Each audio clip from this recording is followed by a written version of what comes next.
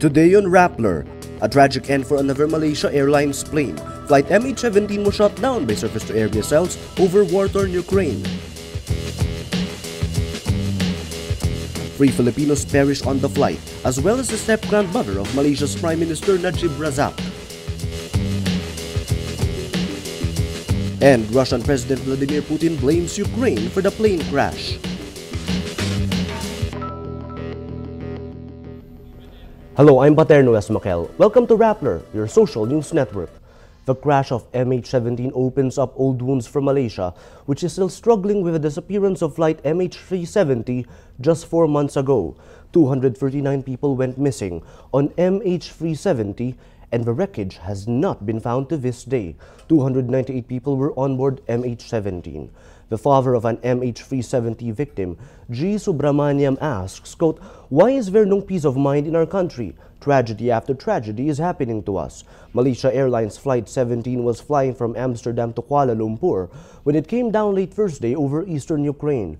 43 Malaysians were on board. Reports say Malaysian Prime Minister Najib Razak's step-grandmother was among the Malaysians on board the flight. A family spokeswoman says Puan Sri Siti Amira was traveling alone. She was 83 years old and was the second wife of Najib's grandfather.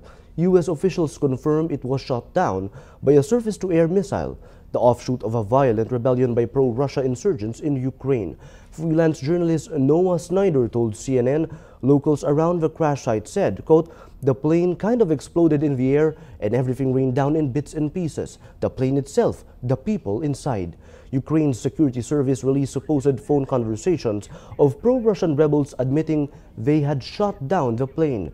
The phone conversation you will hear was intercepted by the Security Service of Ukraine, or SSU. In the first conversation, militant Igor Bezle reports to his coordinator and said to be Russian GRU Colonel V. Geranin, quote, "We have just shot down a plane," and SSU posted this audio clip on YouTube and put in the translations. Значит, самолет рассыпался в воздухе в районе шахты Петропавловской. In another conversation, comrades Grek and Major discussed the plane. Major said, "Well, we are 100% sure that it was a civilian plane." Responding to his comrade's question, Major said they found no weapons, only civilian belongings, and the only document they retrieved was one belonging to a student from Indonesia, from Thompson University. In yet another conversation, this time supposedly between a militant and a general of the Cossacks Forces Army, the militant reported, quote, "It fell down outside Grabovo. There is a whole lot of bodies of women and children." But the writing says, quote, "Malaysia Airlines. What was it doing over the territory of Ukraine?" The UN Security Council is expected to hold an emergency meeting on the incident. The shooting down of a Malaysia Airlines jet raises the question, why did the company continue to fly conflict zone airspace? Asian carriers like South Korea's Korean Air and Asiana, Australia's Qantas, Taiwan's China Airlines, and Singapore Airlines had abandoned flying this route months ago because of safety concerns. Philippine Airlines said its lone flight to London does not pass by Ukraine. Asked why Malaysia Airlines had not taken similar precautions, Prime Minister Najib Razak said international air authorities had deemed the flight path secure. According to the European flight safety body, Eurocontrol, the doomed plane was flying at a level known as 330, or approximately 10,000 meters or 33,000 feet. The route had been close to level 320, but was cleared for those flying at the Malaysian plane's higher altitude. European and U.S. airlines rerouted their flights in the aftermath of the attack. Analysts were divided on whether carriers like Malaysia Airlines had been negligent. Air safety expert Geoff Dell, based in Australia, told Sky News, "If there's trouble spots on the globe, then you take a decision to avoid that area." Jakarta-based aviation consultant Jerry Sujatman says every airline had its own level of risk assessment. Flying above 30,000 feet is generally considered secure. Malaysia Airlines was not the only carrier using the route. Air India, Thai Airways, Air China, China Eastern Airways, and Vietnam Airlines had only decided to reroute their flights after the Malaysian crash. Asian markets stumbled on Friday due to the crash, sparking geopolitical tensions and sending the Wall Street tumbling. Shares in Malaysia Airlines, already battered by the loss of flight MH370 earlier this year, lost 17.8% in early exchanges on the Kuala Lumpur stock market. Analysts say the market plunge was triggered by, quote, nothing but the crash. The sell-off also affected other airlines. 3 Filipinos who died in the MH17 plane crash come from only one family. Foreign Affairs spokesman Charles Jose confirms these details Friday. The victims are Irene Gunawan and children Cheryl Shania and Daryl Dwight Gunawan. Jose says the Philippines is ready to assist the Filipino victims' families if they, quote, would like to visit wherever the remains would be taken. The Philippines will also help repatriate the remains. The World AIDS community mourns Friday with 100 advocates reportedly on board MH17. The flight from Amsterdam to Kuala Lumpur was due to connect with another flight to Melbourne. The delegates were on their way to Melbourne for the 20th International AIDS Conference, which begins Sunday. Broadsheet, The Australian, reports the delegates on board are 108, but the International AIDS Society still could not confirm this. International AIDS Society President Francois Barresinos says the conference pushes through despite the tragic news. Some 12,000 participants, including former U.S. President Bill Clinton and rock singer and poverty activist Bob Geldof, are set to attend. Russian President Vladimir Putin blames Ukraine for the MH17 crash. Sydney Morning Herald reported that Putin said, quote, this tragedy wouldn't have happened if there was peace in this land, and undoubtedly the state on whose territory this happened is responsible for this awful tragedy. Putin said it would not have happened if Kiev did not resume a military campaign against separatists. Ukraine says pro-Russian separatists are responsible for the, quote, terrorist act. The separatists deny the accusation. Putin says he asked government agencies to help investigate the disaster. Anger deepened around the world Friday as nations clamored for answers. Aside from the 43 Malaysians and 3 Filipinos, 154 Dutch nationals, 28 Australians, and 12 Indonesians were also on board. The United States rebuts Putin's claims, saying, quote, this incident occurred in the context of a crisis in Ukraine that is fueled by Russian support for the separatists. President Barack Obama warns evidence among scattered debris must not be tampered with as the United States and other world leaders call for a prompt investigation. For a social media post of the day, a young Dutchman named Korpan posted a photo of the ill-fated Malaysian jet on Facebook minutes before he boarded. He posted in Dutch, quote, if it should disappear, this is what it looks like. Although there has been no confirmation Kor was on board, his photo of the aircraft on the tarmac is tagged, quote, near Schiphol Airport. It appears to have been taken from the gate as passengers waited to board.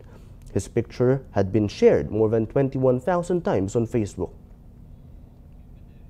Anti-graft court Sandigan Bayan enters a not guilty plea for Senator Juan Ponce Enrile's former AGG Reyes after she refused to enter a plea for her plunder case. Reyes was handcuffed when she was brought to the Sandigan Bayan for her arraignment over plunder charges in connection with the multi-million peso pork barrel scam. She is accused of conspiring to plunder 172 million pesos in funds from Enrile's discretionary funds. After her arraignment, Reyes complained of dizziness. An attending physician said Reyes has mixed anxiety disorder and needs psychiatric treatment. The Sandigan Bayan orders the 90-day suspension of alleged plunderer Jinggoy Estrada as Senator of the Philippines. Insiders tell Rappler the court ruled in favor of a motion filed earlier by the Ombudsman on Estrada's suspension. In a statement, Senate President Franklin Drilon says the Senate will, quote, fully comply with the order. Drilon added, Estrada's suspension will not affect the work of the Senate. Estrada is charged with plunder and graft in connection with allegations of stealing millions from his discretionary funds through bogus non-governmental organizations. Energy Secretary Jericho Petilla says power will be fully restored in Metro Manila and the rest of power distributor Meralco's franchise area by 10 p.m. Friday. The National Grid Corporation needs to repair transmission lines so power can be delivered from plants to distribution utilities like Meralco and electric cooperatives. As the country regains power, the National Disaster Risk Reduction and Management Council, or NDRRMC, reports the death toll for Glenda rises to 54. 3 remain missing, with at least 100 injured. The council says about 900,000 people are affected by the typhoon, of which 500,000 are displaced and moved to evacuation centers. As Glenda exits the Philippines, Tropical Storm Matmo or Henry maintains strength as it moves northwest. State Bureau Pag-asa says Henry entered the Philippine area of responsibility Friday morning, with maximum sustained winds of 65 kilometers per hour near the center and gusts of up to 80 kilometers per hour. Henry's eye is estimated at 880 kilometers east of Giwan, Eastern Samar, a town badly hit by Super Typhoon Yolanda or Haiyan in November last year. But Pag-asa says the tropical storm, quote, will not yet affect any part of the country. Typhoon Ramasun left the Philippines Thursday and is now pummeling Hainan Island and Guangdong Province in China. Ramasun lashed Hong Kong overnight with heavy rain and strong winds, but the city was spared a direct hit as the typhoon veered west. China's National Meteorological Center on Thursday issued its highest, quote, red alert for the storm, its first such declaration this year. Singapore stops its National Library from destroying 2 children's books with gay themes following an outcry over literary censorship in the city-state. Previously, Singapore's National Library Board, or NLB, set out to destroy 3 children's books with homosexual themes. The book, Who's in My Family, has already been pulped. Information Minister Yaacob Ibrahim orders the other 2 books, and Tango Makes Free and The White Swan Express, moved to the adult section, where parents can borrow them for their children. On his Facebook page, Ibrahim says, quote, we stand by NLB's decision to remove the 3 books from the children's section. But he adds, the objections to the destruction of books, quote, reflect a deep-seated respect in our culture for the written word. Ibrahim says, quote, the decision on what books children can or cannot read remains with their parents. Earlier Wednesday, judges of the top literary prize quit over the National Library's plans to destroy the 3 children's books. Let's now look at Rappler's Rap for today, a list of the 10 most important events around the world you shouldn't miss. At number 9, physicists in the United States report they compressed diamond to a density greater than that of lead, a feat yielding insights into the secrets of giant planets. A tiny synthetic sample of lead was bombarded with 176 laser beams, creating pressure waves, squeezing it to nearly 4 times its normal density.